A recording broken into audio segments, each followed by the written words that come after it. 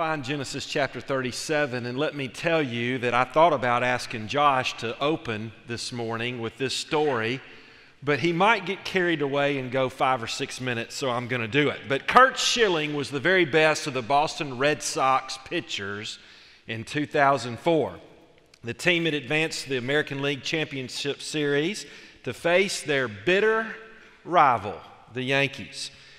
And the Yankees appeared to be coasting to a series sweep of the cursed Boston franchise, taking a 3-0 series lead. But the Red Sox pulled off 2 extra innings victories to bring the series to Yankee Stadium for Game 6. But Schilling, in one of these games, took the mound following a loss in Game 1, actually, of the series, while dealing with a torn tendon sheath. Did you catch that? A torn tendon sheath. And so he took the mound. This was his right ankle. And the doctors had sutured the ankle so that their star pitcher could give the Red Sox at least a fighting chance. But the stitches couldn't keep the blood from soaking his sock during the game. Schilling was still able to deliver a 7-inning outing, allowing only 1 run and 4 hits to even the series at 3-3. Boston would blow out New York in the Game 7 on their way to their first World Series win since, thank you, Josh, 1918 for the radio audience. It's not that pain necessarily takes you out of the game. You can play through your pain and even sometimes still win. Life isn't a game, though. And I've walked and I've talked with people who amaze me at how they can keep putting one foot in front of the other. When you pastor for over 25 years, you hear a lot of stories. A lot of true stories, a lot of painful stories. A lot of stories of God's grace and strength. From the man that told me he was brokenhearted because his wife refused to have children, to the couples that have tried everything but still can't have children, to the couples who have buried children, I've heard about pain that I can only imagine how they feel. Pain is rife in the air these days, is it not? Pain is everywhere. Pain will either define you or defeat you, or you can let God define you and deliver you. And that's why Paul said, I know how to be abased and I know how to abound. He said, I know what it is to be full and to be hungry, but I can do all things through Christ who strengthens me. And pain serves a purpose. It serves many purposes, but for one, it serves the purpose of God in sanctifying you, in making you more like Jesus. That's why Paul said, and lest I should be exalted above measure because of the abundance of revelations, a thorn in the flesh was given to me, a messenger of Satan to buffet or to beat me, lest I be exalted above measure. Concerning this thing, I pled with the Lord thrice, 3 times, that he would remove, that he would let it depart from me. And he said, my grace is sufficient for you. My strength is made perfect in your weakness. And therefore I will, Paul said, most gladly boast in my infirmities, that the power of Christ may rest on me. There's a purpose in pain. If you're in pain this morning, there is a purpose. We're introducing our series today, Power Over Pain, Lessons on Suffering from the Lives of Joseph and the Apostle Paul. Now, just maybe, it might be that the church of the Lord Jesus Christ would be in such a position to address the pain in the world in which she finds herself. Maybe just we ought to use another baseball analogy, step up to the plate and come alongside people and share the love of Jesus with people and offer hope and help and healing to people as best we can, people who are in pain. I mean, you say, well, I just don't know how to help so-and-so, Pastor. How about just some honest to goodness sympathy from your heart? I mean, we are living in a world filled with pain. May God help us to be the type of church that hears the cries from people that are hanging on the proverbial cliff instead of the type of church that lounges on the beach thinking everything's fine as long as we're okay. May God help us to minister to those in pain. Now, some of you are thinking this, Pastor, I'm in some pain, but you can't help me. Nobody at the church can help me. And quite frankly, I don't even know. I guess I do believe God can help me, but I don't know what He can do about it. You just don't know the pain my family is causing me. Pastor, you don't know how messed up my family is. And after all, Pastor, I see all the other families in the church, and I look on Facebook and Instagram, and none of them have any problems. Everything's going great for them. Well, let me just tell you, this message is for you this morning. Read with me in Genesis chapter 37, beginning in verse 1. Now Jacob dwelt in the land where his father was a stranger, in the land of Canaan. This is the history of Jacob. Joseph, being 17 years old, was feeding the flock with his brothers. And the lad was with the sons of Bilhah and the sons of Zilpah, his father's wives, and Joseph brought a bad report of them to his father. Now Israel loved Joseph more than all his children, because he was the son of his old age. Also he made him a tunic of many colors. But when his brothers saw that their father loved him more than all his brothers, they hated him and could not speak peaceably to him. Now Joseph had a dream, and he told it to his brothers, and they hated him even more. So he said to them, please hear this dream which I have dreamed. There we were, binding sheaves in the field. Then behold, my sheaf arose and stood upright. And indeed your sheaf stood all around and bowed down to my sheaf. And his brothers said to him, shall you indeed reign over us? Or shall you indeed have dominion over us? So they hated him even more for his dreams and for his words. Then he dreamed still another dream and told it to his brothers and said, look, I have dreamed another dream. At this time the sun, the moon, and the 11 stars bowed down to me. So he told it to his father and his brothers, and his father rebuked him and said to him, what is this dream that you have dreamed? Shall your mother and I and your brothers indeed come and to bow down to the earth before you? And his brothers envied him, but his father kept the matter in mind. You think you have a messed up family? This is a messed up family. In fact, I've not even read the half of it. Let's just continue reading a few more verses, and then I want to tell you the title of the message. Then his brothers went to feed their father's flock in Shechem. And Israel said to Joseph, are not your brothers feeding the flock in Shechem? Israel's Jacob's new name. Come, I will send you to them. So he said to them, here I am. Then he said to him, please go and see if it is well with your brothers and well with the flocks, and bring back word to me. So he sent him out of the valley of Hebron, and he went to Shechem. Now a certain man found him, and there he was wandering in the field. And the man asked him, saying, what are you seeking? So he said, I am seeking my brothers. Please tell me where they are feeding their flocks. And the man said, they have departed from here, for I heard them say, let us go down to Dothan.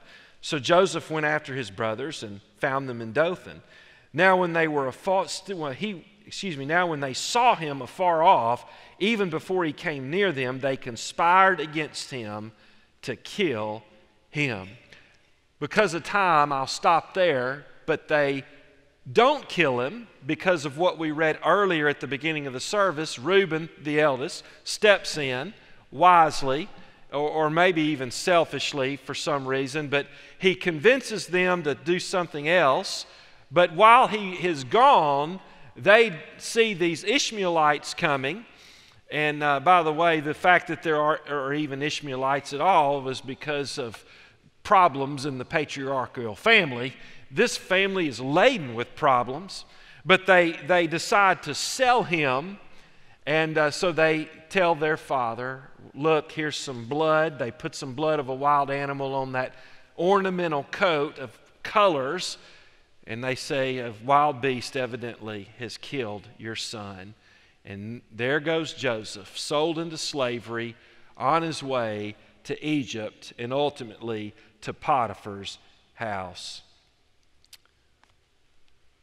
Well, I want you to see this morning that there's no situation God does not have control over. Some of you think, but you don't know about my situation. I'm going to tell you, as Curly said to the judge one time in the Three Stooges, truth is stranger than fiction, Judgy Wudgy. I'm telling you, there is some bizarre stuff going on in this family. Only God could give us His holy word, I mean the inerrant, infallible word of God, and it still be filled with such human error and suffering and pain. Only God could do that. I want you to see firstly this morning, and the title of the message, by the way, is Surviving the Family Legacy. And I want you to see the pain makers in the patriarch's family.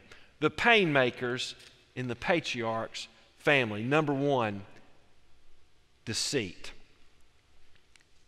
Now this is Jacob. His name actually means supplanter or deceiver. He was the one that sowed the seed of deceit. If you'll remember, he wanted the birthright. His mother wanted it for him. And he deceived his father, Isaac, into blessing him instead of his brother, Esau. And by the way, we don't have time to read it, but there is just constant deceit in this family. I mean, Judah and Tamar, for example, in the next chapter, it's sort of a parenthetical story in the midst of the life of Joseph, where his brother Judah is deceived by Tamar, and even Jacob is deceived in this and sleeps with a woman that's Judah's sleeping with a woman rather that is playing the harlot, but she knows it is Judah, and she sleeps with her father-in-law. I mean, he's her father-in-law. I mean, there's some weird stuff going on here. This family is full of deceit. This family's full of immorality. Need I say more? I mean, I've just told you about Judah and Tamar. And you have Judah thinking he can use a prostitute, while you have Tamar thinking she can use Judah, her father-in-law, simply to produce a child. You have favoritism. This coat is not just, well, this is what Joseph likes, and y'all got your coats when you were his age. No, this was special for Joseph. And you notice he's 17. By the way, I'm pretty sure you don't have to be a biblical Hebrew scholar to figure out that when a young man reached 17 or before, he should be out working with the other boys. Amen? But oh no, he's at home, and he's kind of put as supervisor and foreman, if you will, and he's put in the place of tattletale, and he goes out, and the Bible says in Genesis chapter 37 that he brought his father a bad report when he went out to see the brothers earlier. Favoritism, and it's so obvious, to the other brothers, and they hate Joseph for it, and it's not okay. Well, that leads us to jealousy.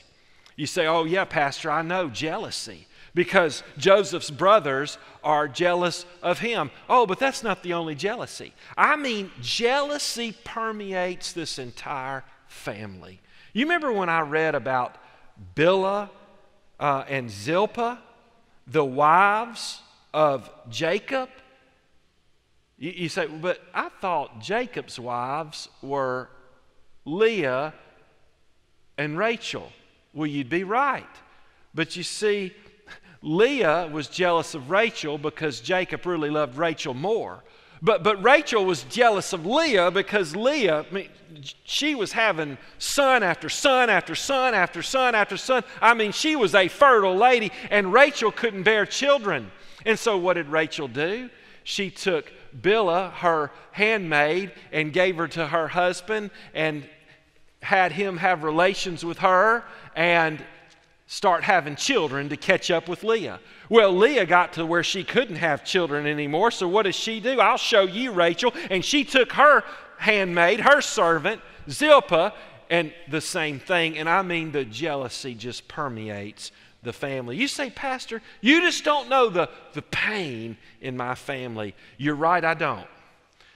But I want to tell you, God does.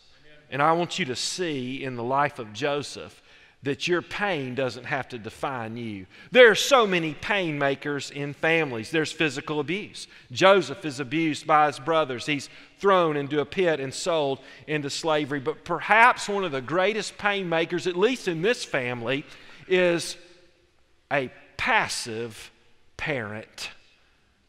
Jacob is the epitome of passivity in parenting. Back in Genesis chapter 35, verse 21, we read about some more immorality. By the way, we don't have time today to totally discuss how messed up this family is. You're going to have to go study because you want to get out before noon today. This family is messed up, and some of it goes all the way back to Abraham and Sarah, but there's a generational curse, and yet this is this is it. This is where God's plan of redemption starts. But even in this beautiful plan of redemption, you have things as ugly as Genesis 35, 21, and 22. Look at it. Then Israel journeyed and pitched his tent beyond the tower of Eder. And it happened when Israel dwelt in that land, meaning Jacob, that Reuben went and lay with Bilhah, his father's concubine, and Israel heard about it. He never did anything about it until his deathbed. He withholds his blessing from Reuben. Jacob is that dad that just kicks the can down the road. Do you know any parents that way? Hey, are you the child of a parent that is that way? Or do you know any families that just have a passive parent? Genesis 49 verses 3 and 4, you can read about him withholding his blessing. We won't do that today, but you can go over there. But Charles Swindoll says, no enemy is more subtle than passivity. When parents are passive, they may eventually discipline, but by then the delayed reaction is often carried out in anger. Passivity waits and waits until finally, when it can wait no longer, it comes down with both feet. When that happens, children are not disciplined, they are brutalized. Passivity not only blinds us to the here and now, it makes us inconsistent. I don't know what the pain makers are in your family, but let me just say this. Some of you are here today, and you were listening to me, and you think, Pastor, you just don't know how bad my family is. But others of you, well, this message may not apply to me today. My family's so great. I can't ask for a better mom, better dad, better spouse, better kids. Everything just seems great. But I want to tell you, if you're honest, there are some pain makers in your family too. There is no perfect family. Now let me ask you this. Where is God in all of it? You could say it this way. Number two, the providence of God in the patriarch's family. Well, first of all, I want you to notice God's silence. We don't know this explicitly, but we know Joseph exercised faith that he would one day be buried back home. I believe we can say pretty confidently, God did not speak audibly to Joseph. I think we can say this because when God speaks to someone audibly, it seems to be recorded in here in the first 5 books of the Bible, or even in the prophets or wherever. And I think we can also say that God used the dreams that Joseph had to speak to him. And those dreams certainly were a blessing, and God used them. But I want you to think about Joseph in the silence. Joseph had to have faith. Joseph had to trust the Lord. I believe in the midst of his adversity, Joseph had to hold on to those dreams. The silence of God. You may feel like heaven is silent with your pain. But I want to tell you, God has not been silent. And He says to us today through His Word, for the sufferings of this present age are not worthy to be compared to the glory that will be revealed in us. He says to us, all things work together for good to those who love God, to those who are the called according to His purpose. He says to us, how shall He withhold anything from us who freely gave up His only Son? Romans 8:32. God may seem silent, but He has not been silent. You know, the epitome of suffering in the Bible is not Joseph, it's Job. And I found this in Job 29. Job says, "Oh, that I were as in months past, as in the days when God watched over me, when His lamp shone upon my head, and when by His light I walked through darkness, just as I was in the days of my prime, when the friendly counsel of God was over my tent, when the Almighty was yet with me, when my children were with me, when my steps were bathed with cream, and the rock poured out rivers of oil for me." And he goes on and on and on. I wonder if you're here today and you feel like Job. I remember when things used to be good. I remember when I was in the blessing of God. I remember when God spoke to me. I remember when the Word of God came alive. I remember when everything just seemed right in the world and life couldn't get any better. And I want to go back there. But you and I know the rest of the story of Job, and we know the rest of the story of Joseph, and we know that God makes no mistakes, and we know that God is working for His higher purposes. This is called by theologians providence. This is the providence of God in the patriarch's family, even in His silence. But notice God's slowness. We don't have time to look at all the Scripture, but let me just say this. Joseph was only 17 when they threw him into the pit.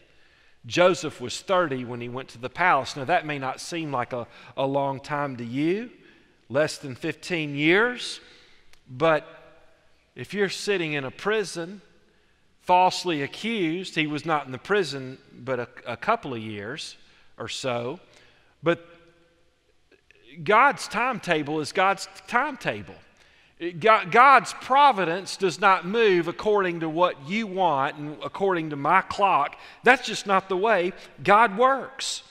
And I can only imagine that Joseph wondered, Lord, when are you going to do something about this?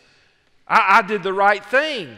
I've constantly done the right thing. It seems to be not getting me nowhere, but getting me into worse and worse situations.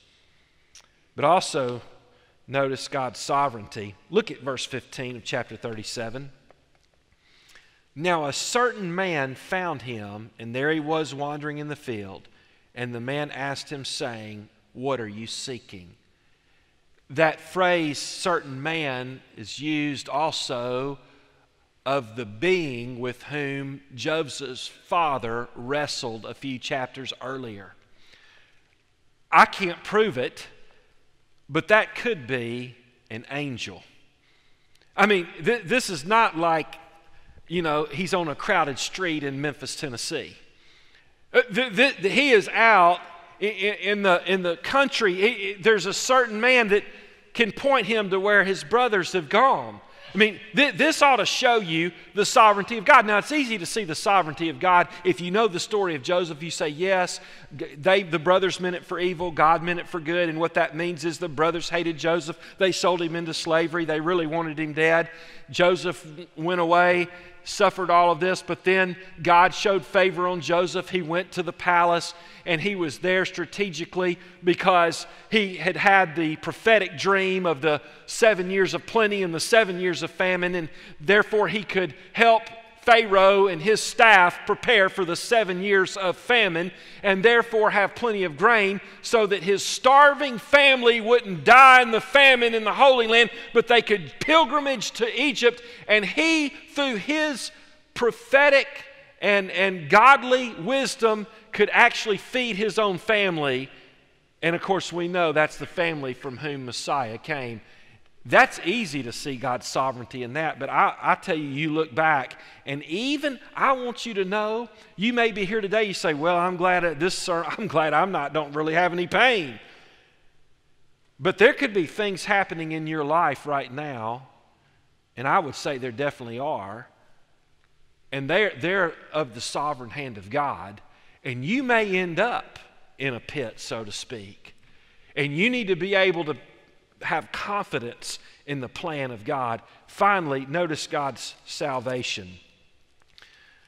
Genesis chapter 50, verse 20, if you want to flip over there.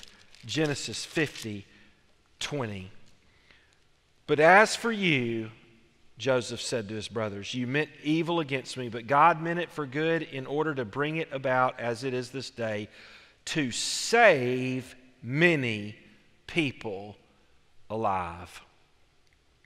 This is the providence of God, ultimately, salvation. Yes, Joseph's family from the destruction of famine,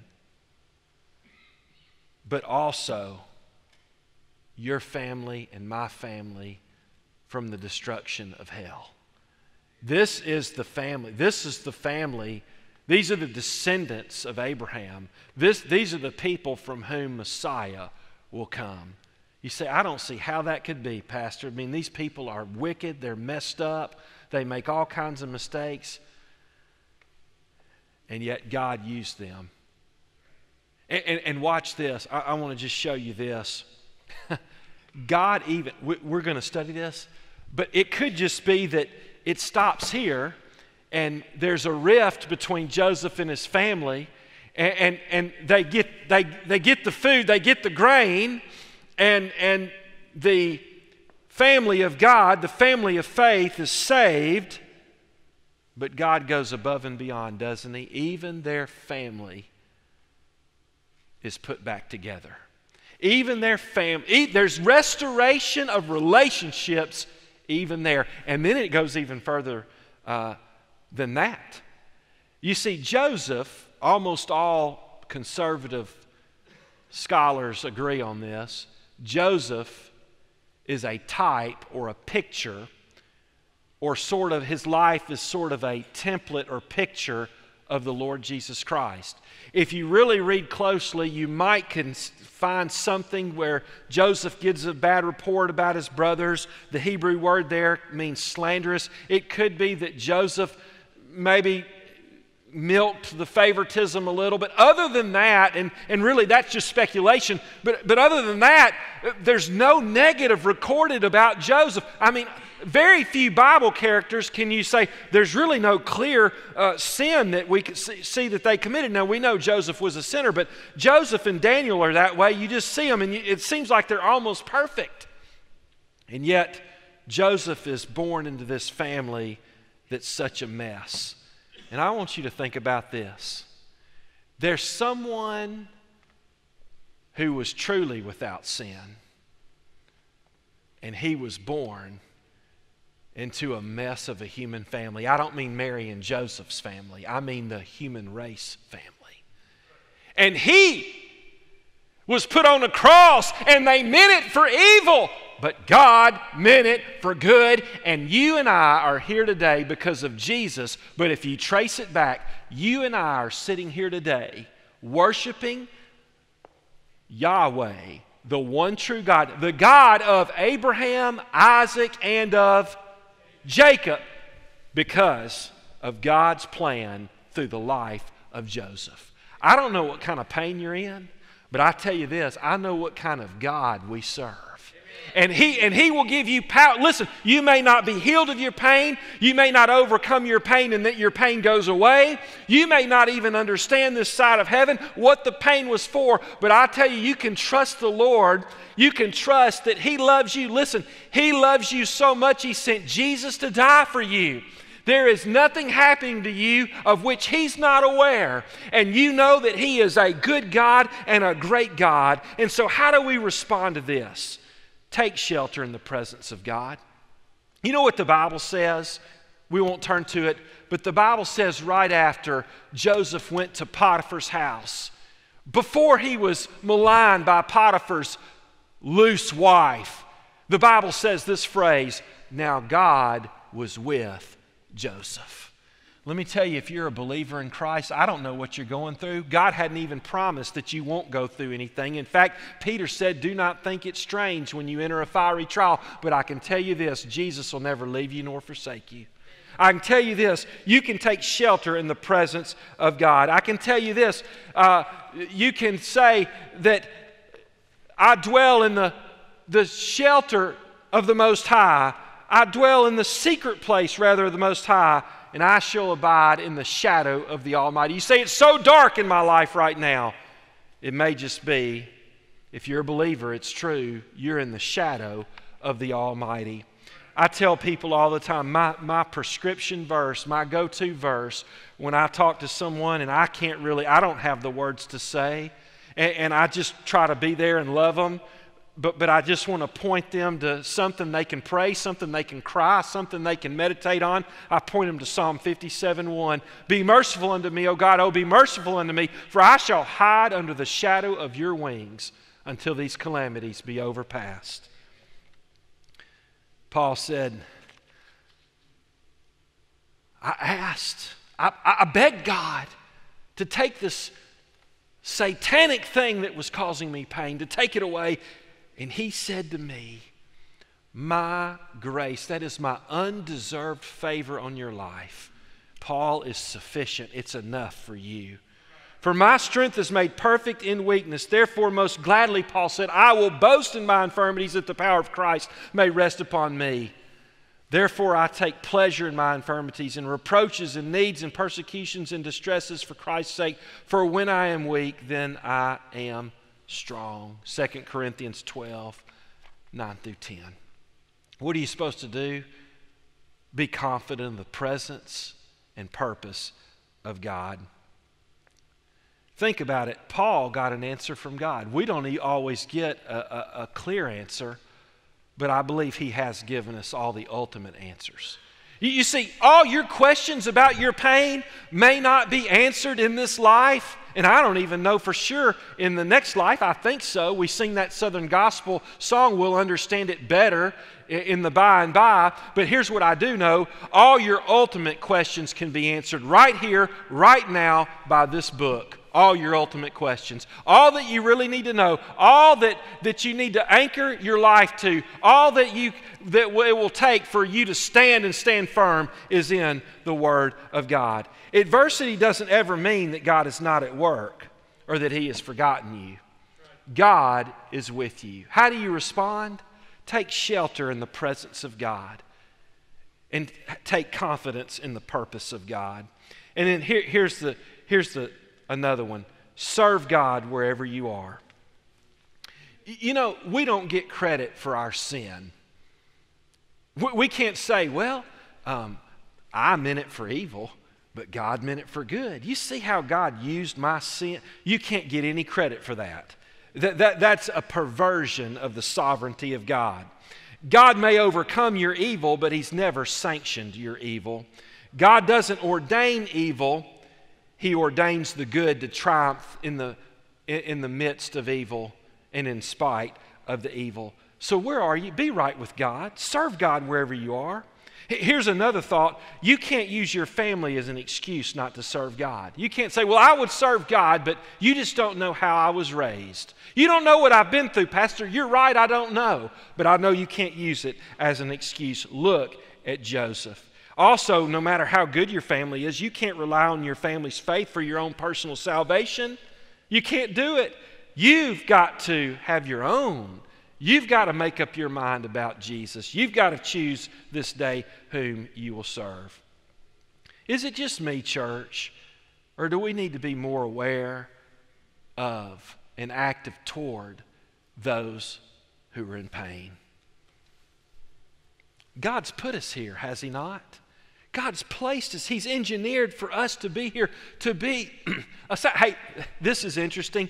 They sold Him to those Ishmaelites, and it says they had spices and balm, and they were from Gilead. And that's the first mention, if I'm not mistaken, of the balm of Gilead. They had this healing salve from Gilead. And the prophets of God said, when Israel had gone astray, is there not a balm in Gilead? Can you not go get healing? But they were not pointing to physical healing. They were pointing to the need for spiritual healing. Has not God made us, the people, with the Word of God and the Spirit of God, a healing agent in this world? I mean, we have the Holy Spirit of God, and the same Holy Spirit with which Jesus was anointed, with which the prophet Isaiah describes, He's anointed me to bind up the brokenhearted. That's the application for the church today. You say, well, look, I'm glad I'm not going through anything, but I'm going to listen to this sermon series, Power Over Pain. Maybe it's that God's calling you to come alongside someone, to love someone, to bind up the brokenhearted, to just sit and listen and be aware of their pain. Praise God for the gospel. Well, I'm finished, but just listen to this. There are many lessons we're going to learn through the life of Joseph in the next few weeks. But if you're here today and you're going through something difficult, you might just need to feel special for a moment.